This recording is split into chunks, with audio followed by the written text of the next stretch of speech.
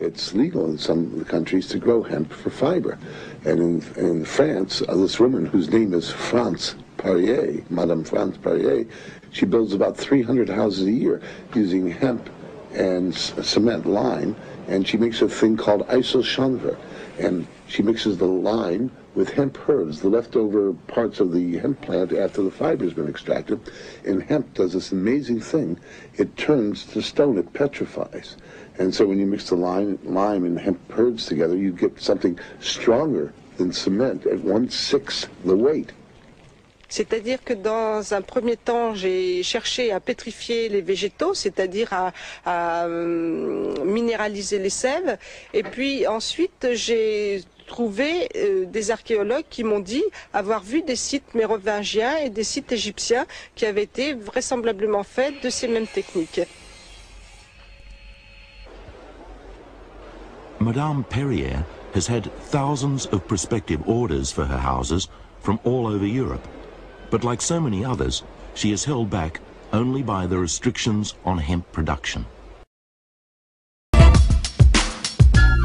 Imagine a world we could live in, planting seeds in the minds of our children. Plant these trees and grow a solution.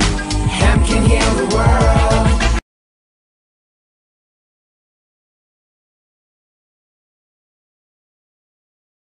Hi, my name's Clark Snell. I'm the Managing Director of the NauHaus Institute, which is a nonprofit dedicated to finding carbon neutral solutions for the built environment. What's the point of that? Basically, climate change. We are warming up the planet. That's the initial impetus, is going to be warmth, and then other things are going to happen. It is our fault, and it's our fault because humans' fault, because we are burning too many fossil fuels that put carbon into the atmosphere. It's pretty much that simple. So the solution is also very simple. We just need to stop burning fuels. The way we do that is becoming more efficient. So I'm standing in front of the NauHaus Institute's prototype carbon neutral building. One of the main components of this building is HempCrete. I'm standing in front of a HempCrete wall. What HempCrete is industrial hemp. The core of the stalk of an industrial hemp plant is called shiv. It's a woody fiber, and it's mixed with a lime-based binder to make an insulation material that you can build walls or roofs with.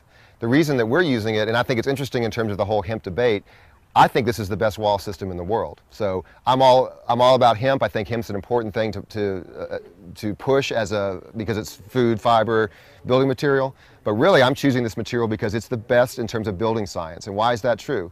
First of all, because this is what's often called a breathable wall system. And I don't mean breathable for air. We're actually building an airtight wall, but it's breathable for water. And why is that an advantage? Well, in a typical wall, you have a cavity that you seal tightly and then you fill with insulation.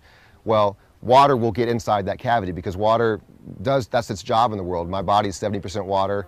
The surface of the planet, I think, is 70% water. It gets everywhere. It can climb uphill. It's through capillary action. It can dissolve any material. Anyway, so what we want to do in a building is create a wall that welcomes water but doesn't rot when it lets the water in, and that's exactly what HempCrete does.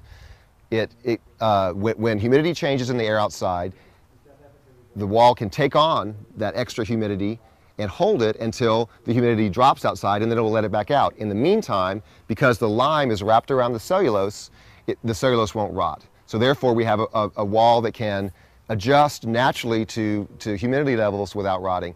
That means that this wall will last a very long time. It also means that indoor air quality is going to be much improved. Now we're on the inside of the building. We were talking about the breathable qualities of HempCrete. This is a HempCrete wall with a scratch coat of earth plaster. This is actually a plaster that we made on site with just clay, subsoil, and sand we mixed together. This is another great quality of a HempCrete wall, that we're able to plaster directly onto it without plywoods, drywalls, laths, drainage planes. It's simply the material itself, the insulation itself can be plastered. That saves us a lot of steps, a lot of time and money, and also it allows us to create this breathable wall I was talking about. So now we have the HempCrete interior, which is permeable to water vapor, as I was saying, and then we plaster it with either a lime or an earth plaster, which is also permeable. So then the surface, which is going to be, in the interior, of course, it's your protection against crayons and whatever else is happening inside, and the outside is protection against liquid water. those things have the same permeability to water vapor as the HempCrete itself. So therefore, we're in the inside of the building. Let's say you're in a shower, or let's say that this is the kitchen, and there's water vapor in the air. The wall will take that on and hold it while until the interior relative humidity goes down, and then it'll let it back out. So we basically are creating a stable interior relative humidity with a passive material, just with a wall material. So that's a huge advantage of HempCrete. It's basically, in the simplest way of saying it, it's a healthier wall. So we said it's a longer lasting wall because it deals with water well. It's also a healthier wall because it deals with water well. Another advantage of HempCrete is that it's carbon sequestering. You remember before I said that our goal is to be carbon neutral. Well, HempCrete actually sequesters carbon. Let me tell you how it does that. First of all, any cellulose material, wood for example, or hemp, takes carbon in during its life cycle, and usually when it decays, it lets it back into the atmosphere. If you take that plant and then put it into a wall, for example in HempCrete, then that carbon is now sequestered in the wall and not becoming part of climate change. So the HempCrete in this building, this one building alone, will sequester 20,000 pounds of carbon. That's a pretty big accomplishment, and it's all thanks to HempCrete. HempCrete is part of the natural building world. What are natural materials? They're basically materials that are usually local or site harvested or have low embodied energy like HempCrete does. They're also materials that work well with the site. And one thing that's great about HempCrete is that you can create a strong wall of different thicknesses based on what your insulation needs are. That's because you use forms around some kind of other structure like wood that will hold up the roof, and then you form around that and put the HempCrete in the cavity. So for example, in our house here, the NauHaus prototype, since we're trying to get to such high energy efficiency levels, we have a 16-inch thick wall to get us a performance rating of R40. We could also do a 10-inch wall. So we have flexibility in terms of the amount of insulation that we're going to use with the exact same procedure for construction. That's fairly unique in the world, and it's another reason why HempCrete's a really great product.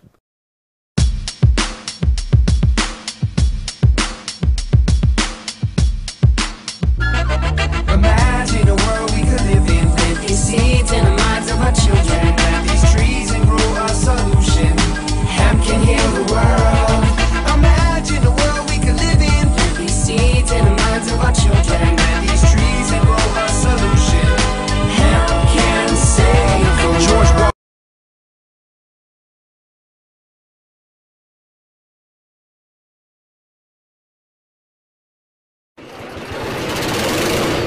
At the top of Peach Knob, workers build a home for former Mayor Russ Martin, the first of its kind in the U.S. Europe's been using this product for about 10 to 15 years, and they're pretty far ahead of us in green building. The product is industrial hemp. Madeira's company imports it from the UK to make HempCrete. HempCrete is mixed with a lime-based binder. Before you make any jokes about workers getting high on the job, builders quickly point out that hemp is not marijuana. The industrial hemp plant is a cousin of the marijuana plant, but it has very little, 0.03% THC. You can't get high on this. Madeira says HempCrete has many health and economic benefits. The material allows air and moisture to circulate, preventing the buildup of mold, mildew, and other issues. With this product, you'll have no termites, no dry rot, no moisture issues, because the air is constantly moving in and out. Yet it's also well insulated. At first glance, the walls of the hemp house don't look too steady, but they are. In fact, they're about a foot thick, and builders say they should cut down homeowners' energy costs by at least half. The 3,000 square foot home cost about $55,000 to build. The home's designer says his inspiration is personal. My daughter, she's 8 years old and autistic with multiple chemical and environmental sensitivities. Brenner says little Bailey has seizures as a reaction to certain chemicals and materials found in traditional homes. My goal as a designer is to try to find and locate products that I would feel and my wife would feel good about us having in our home that wouldn't have an adverse effect on her health. Brenner and Madeira hope this is the beginning of many hemp houses in Asheville and in the U.S. Karen Wynn, News 13.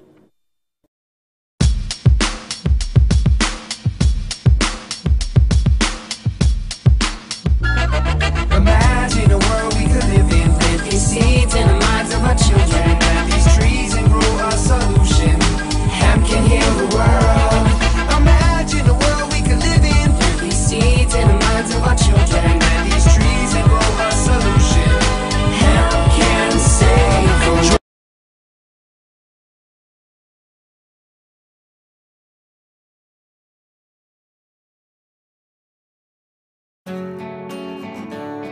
A few years ago I set up a company called HAB, Happiness, Architecture, Beauty, as a development company. And we're finishing this scheme in about 2 or 3 weeks' time. It's a scheme of about 42 homes called The Triangle, and designed by a wonderful award-winning British architect, Glenn Howells.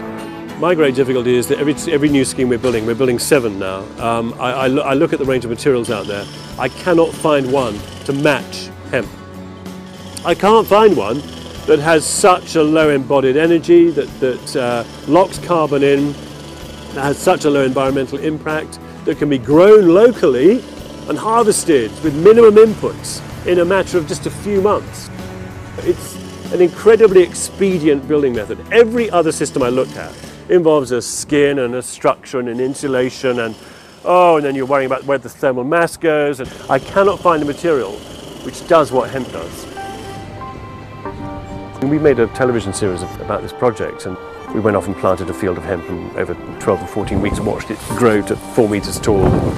And that was next to a power station, which was rather neat. So, and the trains went by and the motorway went by, and you saw the plumes of smoke coming out of the chimneys of the power station. You thought, this field of hemp is absorbing all the CO2 and dirt, and we're going to build houses with it. So for me, there's a sort of tremendous excitement in the pioneering notion of using this material. The project manager here on site said to me, he loved the material because we had this lorry reversing on site, a big cement mixing lorry. Instead of pouring out heavy, wet, toxic, caustic concrete, it would instead pour out this sort of fluffy, lightweight stuff that looks like sawdust. It didn't require any power tools. So all we had was buckets and barrows and blokes. And because there are no power tools, there are no cables everywhere. And it actually makes for a very, very healthy, very safe building site, hemp. It's a very, very builder-friendly material. I mean, you know, it's a no-brainer.